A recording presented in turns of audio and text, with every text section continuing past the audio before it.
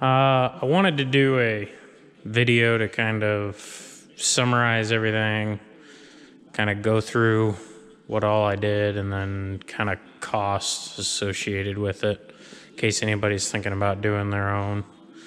So I guess cost first. I kind of got everything.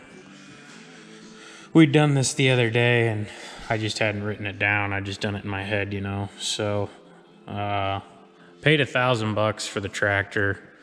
It had a 263 gas. Head gasket was out of it. Cross hatching in the liners wasn't bad, but it really wasn't worth messing with either. So, and I bought the tractor for this purpose, to swap it. Had wanted to do it for a while, so it made sense. And the sheet metal was pretty straight on it. Fenders were a little rough, but other than that, rims were rusted out on the back. It was a pretty straight, clean tractor. Got it locally here from a good friend and neighbor. So that was that. The engine was $1,500. I got that on an online auction. It's a 93, I believe. And it came out of like an 854 Rogator. About an hour away, a guy that buys junk ones and disassembles them pretty much and pieces them out. So it helped that it came out of an ag platform, because the exhaust manifold on like an automotive platform or even industrial, I'm not sure if that's right or not, but with the way it outlets the turbo.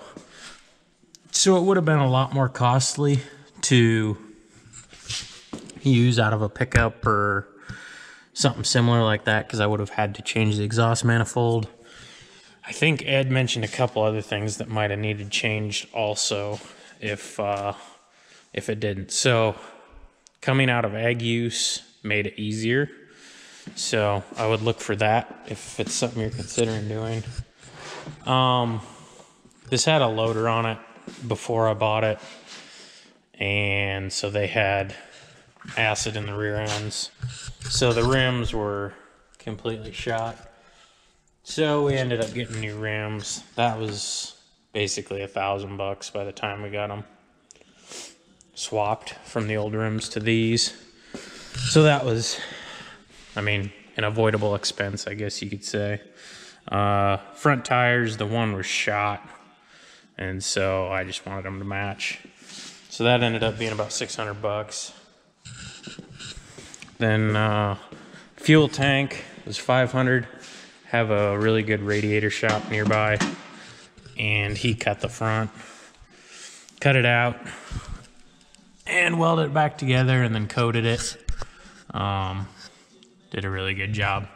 So he had a lot of time in that, unfortunately, so that ended up being about $500. Then I got my parts as far as new clutch and pressure plate out of a 1066, the adapter plate, tack drive, oh boy, what else? Say it, Joel. There we go. The engine mount kit, the throttle kit, and then we also got the radiator from them. My radiator was shot. I could have reused it had it not been bad, but it was. So that ended up right around $4,000, everything through Lehman's Tractor Parts. If you're interested in doing this, talk to Ed Lehman. He's a great guy. He'll help you out. They carry about everything for these, and he'll be able to point you in the right direction or get you what you need. That pretty much ends the expensive stuff. Paint, $750. I had a buddy did all the sheet metal. He does automotive work. But I prepped it all, so pretty much I just took it to him and he painted it. The frame and everything else you guys saw in other videos, I did that myself. and I got all the supplies from him. So that's why it's a lot cheaper. If you were gonna have somebody else paint it, look out. Had to get a starter out of a 706 diesel.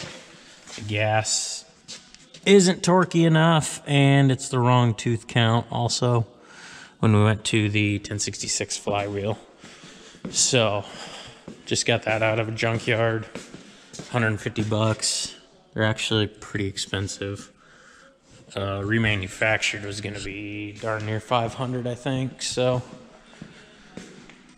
I've got Summit Racing, which would be all the intake pipes and stuff like that, and boots. That came out to 300 bucks, I think. And then same for Napa. We ended up like 500 bucks, I think. Same deal, serpentine belt, coolant hoses, battery, just all the wiring stuff, new lights, put the LED lights on. So that stuff added up a little bit, but so that's kind of where we ended up, I guess. 10,750, and I mean, it could probably be either way of that, but obviously if you didn't want to paint it, didn't need to do tires, didn't need to do rims, you could really get into this project for decently cheap. This is mainly just going to be a farm tractor. It won't get a lot of heavy use. It'll run an auger in the fall, maybe a mower in the summer, but it won't be used a bunch. I've just always wanted to do the conversion, and the pieces finally came together to do that, so it was time.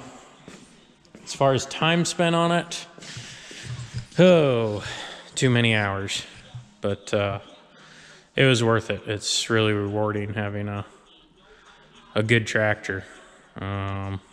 Pretty much gone through head to toe, and it's ready to work. So I guess that about does it.